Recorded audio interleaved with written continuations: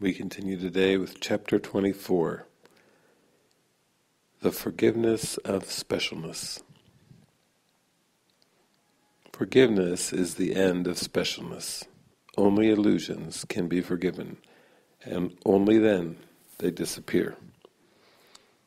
Forgiveness is release from all illusions, and that is why it is impossible but partly to forgive. No one who clings to one illusion can see himself as sinless, for he holds one error to himself as lovely still, and so he calls it unforgivable and makes it sin. How can he then give his forgiveness wholly when he would not receive it for himself? For it is sure he would receive it wholly the instant that he gave it so, and thus his secret guilt would disappear, forgiven by himself. Whatever form of specialness you cherish, you have made sin. Inviolate it stands, strongly defended with all your puny might against the will of God, and thus it stands against yourself, your enemy, not God's. So does it seem to split you off from God and make you separate from Him as its defender. You would protect what God created not, and yet this idol that seems to give you power has taken it away, for you have given your brother's birthright to it, leaving him alone and unforgiven, and yourself in sin beside him, both in misery before the idol that can save you not. It is not you who are so vulnerable and open to attack that just a word, a little whisper that you do not like, a circumstance that suits you not, or an event that you did not anticipate upsets your world and hurls it into chaos. Truth is not frail.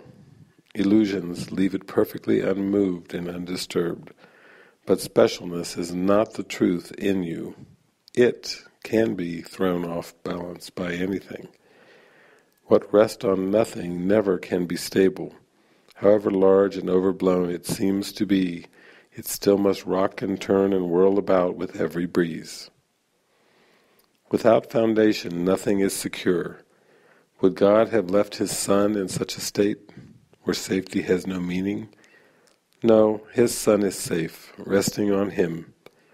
It is your specialness that is attacked by everything that walks and breathes or creeps or crawls, or even lives at all. Nothing is safe from its attack, and it is safe from nothing.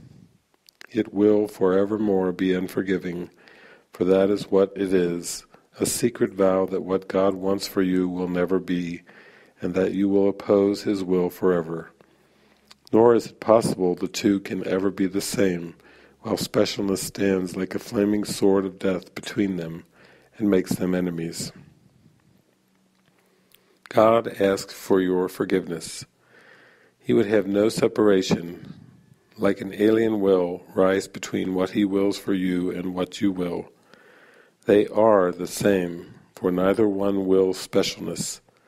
How could they will the death of love itself? Yet they are powerless to make attack upon illusions. They are not bodies. As one mind, they wait for all illusions to be brought to them and left behind. Salvation challenges not even death, and God Himself, who knows that death is not your will, must say, "Thy will be done," because you think it is. Forgive the great Creator of the universe, the source of life, of love and holiness, the perfect Father of a perfect Son, for your illusions of your specialness. Here is the hell you chose to be your home. He chose not this for you. Ask not He entered this. The way is barred to love and to salvation. Yet if you would release your brother from the depths of hell, you have forgiven him whose will it is you rest forever in the arms of peace, in perfect safety, and without the heat and malice of one thought of specialness to mar your rest. Forgive the Holy One the specialness He could not give, and that you made instead. The special ones are all asleep, surrounded by a world of loveliness they do not see. Freedom and peace and joy stand there beside the bier on which they sleep, and call them to come forth and waken from their dream of death. Yet they hear nothing. They are lost in dreams of specialness. They hate the call that would awaken them, and they curse God because He did not make their dream reality. Curse God and die, but not by Him who made not death, but only in the dream. Open your eyes a little. See the Savior God gave to you, that you might look on Him, and give back to Him His birthright. It is yours. The slaves of specialness will yet be free. Such is the will of God and of His Son. Would God condemn Himself to hell and to damnation? And do you will that this be done unto your Savior? God calls to you from Him to join His will to save you both from hell. Look on the print of nails upon His hands that He holds out for your forgiveness. God asks for your mercy on His Son and on Himself. Deny them not. They ask of you but that your will be done. They seek your love that you may love yourself. Love not your specialness instead of them. The print of nails is on your hands as well. Forgive your Father. It was not His will that you be crucified. And from the Workbook, Lesson 186, Salvation of the world depends on me. Here is the statement that will one day take all arrogance away from every mind. Here is the thought of true humility, which holds no function as your own but that which has been given you. It offers your acceptance of a part assigned to you without insisting on another role. It does not judge your proper role. It but acknowledges the will of God is done on earth as well as heaven. It unites all wills on earth in heaven's plan to save the world, restoring it to heaven's peace. Let us not fight our function. We did not establish it. It is not our idea.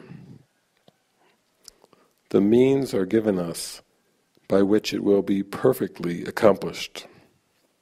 All that we are asked to do is to accept our part in genuine humility and not deny with self-deceiving arrogance that we are worthy. What is given us to do, we have the strength to do. Our minds are suited perfectly to take the part assigned to us by one who knows us well.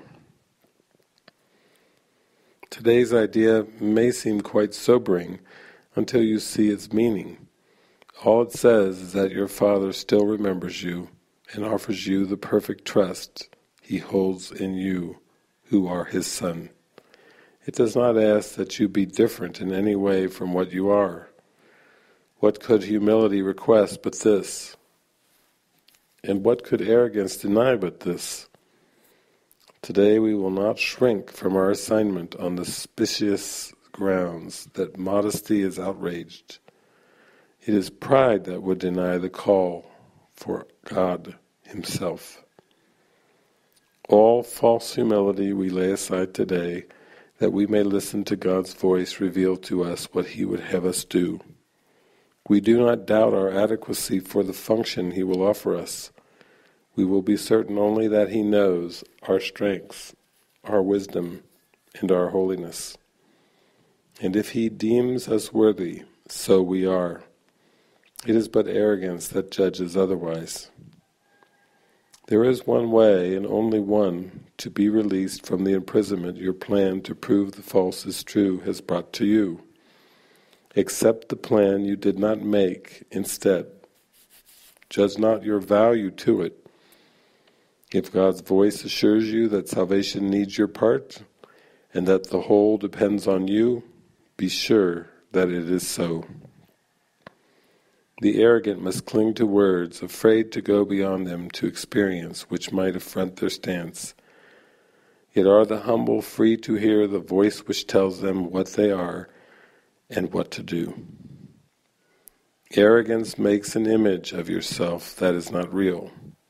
It is this image which quails and retreats in terror as the voice for God assures you that you have the strength, the wisdom, and the holiness to go beyond all images. You are not weak, as is the image of yourself. You are not ignorant and helpless. Sin cannot tarnish the truth in you, and misery can come not near the holy home of God. All this, the voice for God relates to you. And as he speaks, the image trembles and seeks to attack the threat it does not know, sensing its basis crumble. Let it go. Salvation of the world depends on you, and not upon this little pile of dust. What can it tell the Holy Son of God? Why need he be concerned with it at all? And so we find our peace. We will accept the function God has given us, for all illusions rest upon the weird belief that we can make another for ourselves. Our self-made roles are shifting. They seem to change from mourner to ecstatic bliss of love and loving. We can laugh or weep, and greet the day with welcome or with tears. Our very being seems to change as we experience 1,000 shifts in mood, and our emotions raise us high indeed, or dash us to the ground in hopelessness. Is this the Son of God? Could he create such instability and call it Son? He who is changeless shares his attributes with his creation. All the images his Son appears to make have no effect on what he is. They blow across his mind like windswept leaves that form a patterning and instant, break apart to group again and scamper off. Or like mirages seen above a desert, rising from the dust. These unsubstantial images will go and leave your mind unclouded and serene when you accept the function given you. The images you make give rise to but conflicting goals, impermanent and vague, uncertain and ambiguous. Who could be constant in his efforts or direct his energies and concentrated drive towards goals like these? The functions which the world esteems are so uncertain that they change 10 times an hour at their most secure. What hope of gain can rest on goals like this? In loving contrast, certain as the sun's return each morning to dispel the night, your truly given function stands out clear and wholly unambiguous. There is no doubt of its validity. It comes from one who knows no error, and his voice is certain of its messages. They will not change nor be in conflict. All of them point to one goal, and one you can attain. Your plan may be impossible, but God's can never fail because he is its source. Do as God's voice directs, and if it asks a thing of you which seems impossible, remember who it is that asks, and who would make denial. Then consider this, which is more likely to be right, the voice that speaks for the Creator of all things, who knows all things exactly as they are, or a distorted image of yourself, confused, bewildered, inconsistent, and unsure of everything. Let not its voice direct you. Hear instead a certain voice which tells you of a function given you by your Creator, who remembers you and urges that you now remember him. His gentle voice is calling from the known to the unknowing. He would comfort you, although he knows no sorrow. He would make a restitution, though he is complete, a gift to you, although he knows that you have everything already. He has thoughts which answer every need his Son perceives, although he sees them not. For love must give, and what is given in His name takes on the form most useful in a world of form. These are the forms which never can deceive, because they come from formlessness itself.